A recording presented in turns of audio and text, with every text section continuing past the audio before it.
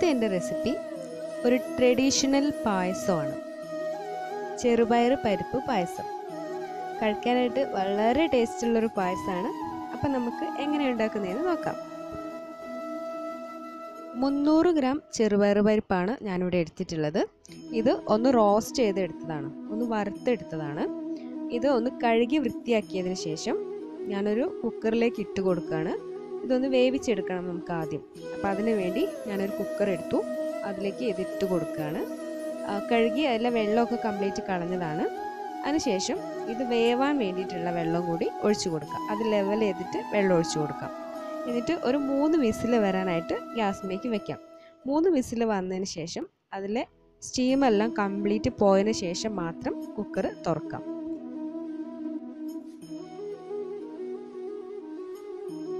അപ്പോൾ 3 വിസിലൊക്കെ വന്നു.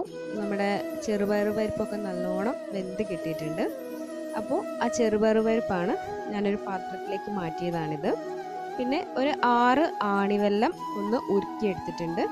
പിന്നെ 2 തേങ്ങയുടെ പാലാണ്. അത് 1-ാം പാലും 2-ാം പാലുമാണ്.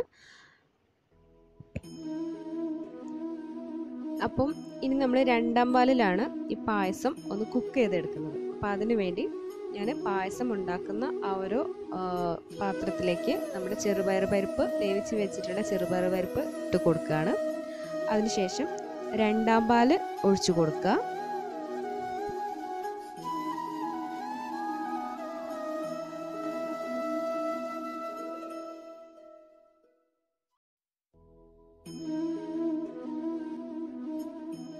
ഇനി ഞാനിതിലേക്ക് നമ്മൾ ഉരുക്കി വെച്ചിട്ടുള്ള ആണിവെല്ലം, നമ്മുടെ ശർക്കര, അതും കൂടി ഒഴിച്ചു കൊടുക്കുകയാണ്. അപ്പോൾ ഇത് മധുരം നോക്കിയിട്ട് അതിനനുസരിച്ചിട്ട് ഇത് മുഴുവനും ഒഴിച്ചു കൊടുക്കാം.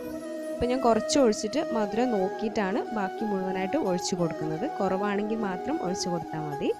അപ്പോൾ ഞാൻ ആദ്യം ഒഴിച്ചത് കുറവായിരുന്നു. അപ്പോൾ ഞാനത് മുഴുവനും ഒഴിച്ചു കൊടുത്തു. ഇനി ഇത് നല്ലപോലെ ഒന്ന് മിക്സ് ചെയ്തിട്ട് നമുക്ക് ഫ്ലെയിം ഓൺ ചെയ്തിട്ട് ഗ്യാസിലേക്ക് വെക്കാം. ഇനി ഈ തേങ്ങാപ്പാലൊക്കെ ഒന്ന് വറ്റി നമ്മുടെ പായസം ഒന്ന് കുറുകി വരണം. അപ്പോൾ കുറച്ച് സമയം എടുക്കും. അപ്പോൾ അതുവരെ നമ്മളിതൊന്ന് ഇങ്ങനെ ഇളക്കിക്കൊണ്ടേയിരിക്കാം.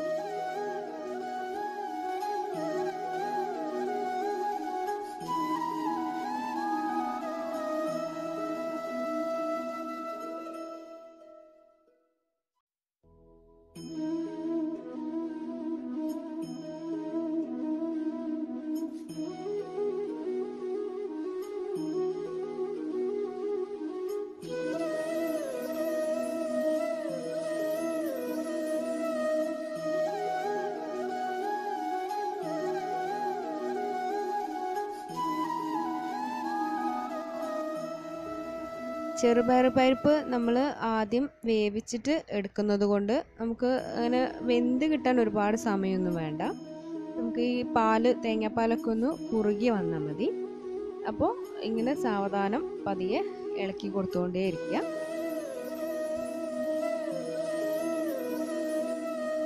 ഈ ഒരു പായസം എനിക്ക് തോന്നുന്നു നമ്മുടെ ഈ ന്യൂ ജനറേഷൻ കുട്ടികളെക്കാളും കൂടുതൽ ഇഷ്ടം നമ്മുടെ മുന്നത്തെ ജനറേഷനിലെ നമ്മുടെ അച്ഛൻ, അമ്മ, അച്ഛമ്മ, അമ്മമ്മ അങ്ങനെയുള്ളവർക്കൊക്കെ ആയിരിക്കും. കാരണം അവരുടെയൊക്കെ കുട്ടിക്കാലത്തുള്ളൊരു എന്താ പറയുക, നമ്മൾ ഇപ്പോഴൊക്കെയാണല്ലോ ഈ സേമിയ പായസമൊക്കെ ഇങ്ങനെ വെക്കാൻ തുടങ്ങിയത്.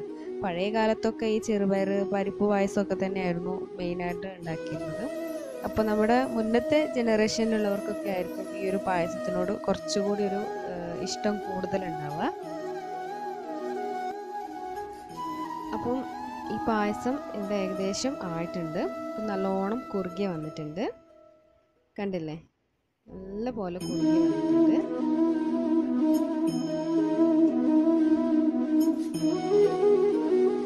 ഇതുപോലെ ഇത് നല്ല പോലെ ഒന്ന് കുറുകി വരുമ്പോൾ ഇതിലേക്ക് നമ്മൾ ആദ്യം എടുത്ത് വെച്ചിട്ടുള്ള 1-ാം പാല് ഇതിലേക്ക് ഒഴിച്ചു കൊടുക്കാം. അപ്പം നമ്മുടെ പായസം ആ ഒരു കറക്റ്റ് കൺസിസ്റ്റൻസിയിലേക്ക് വരും. ഒരു അധികം കട്ടിയോ അല്ല, എന്നാൽ ഒരുപാട് ദിവസം ഇല്ലാത്ത ആ ഒരു കൺസിസ്റ്റൻസി ആവും. അപ്പോൾ ഞാനിപ്പോൾ ഇവിടെ 1-ാം പാല് ഒഴിച്ചതാണ്, പക്ഷെ ആ വീഡിയോ എനിക്ക് എടുക്കാൻ പറ്റില്ല. അപ്പം ഞാനിപ്പോൾ ഇത് ഒഴിച്ചതിന് ശേഷം നല്ല പോലെ ഒന്ന് മിക്സ് ചെയ്തെടുക്കുകയാണ്. 1-ാം പാൽ ഒഴിച്ചതിന് ശേഷം നല്ലപോലെ ഒന്ന് തിളച്ചതിന് ശേഷം നമുക്ക് ഫ്ലെയിം ഓഫ് ചെയ്യാം. എന്നിട്ട് അതിലേക്ക് ഞാനിവിടെ എടുത്തിട്ടുള്ളത് ഒരു 6 ഏലക്കായാണ്. 6 ഏലക്കായ കുറച്ച് പഞ്ചസാര കൂട്ടി പൊടിച്ചെടുത്തതാണ്, അതും കൂടി ചേർക്കുകയാണ്.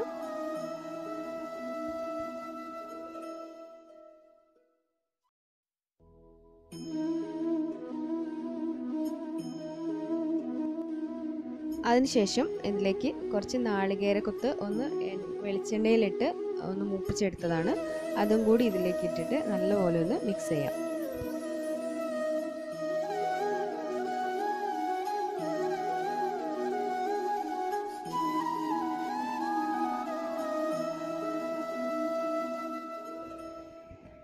അപ്പോൾ നമ്മുടെ ട്രഡീഷണൽ ആയിട്ടുള്ള ചെറുപയർ പരിപ്പ് പായസം ഇവിടെ റെഡി ആയിട്ടുണ്ട്.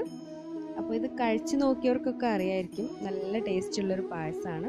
അപ്പോൾ തീർച്ചയായിട്ടും എല്ലാവരും ട്രൈ ചെയ്ത് നോക്കുക. അപ്പോൾ നമ്മുടെ ഈ വിഷുവിന് തന്നെ ആയിക്കോട്ടെ, എല്ലാവരും ഒന്ന് ചെയ്ത് നോക്കുക, തീർച്ചയായിട്ടും ഇഷ്ടമാവും. അപ്പോൾ എല്ലാവർക്കും എൻ്റെ ഹൃദയം നിറഞ്ഞ വിഷു ആശംസകൾ. അപ്പോൾ ഇനി ഏതായാലും നമുക്ക് വീണ്ടും നല്ലൊരു വീഡിയോയിലൂടെ കാണാം. Take care, bye bye.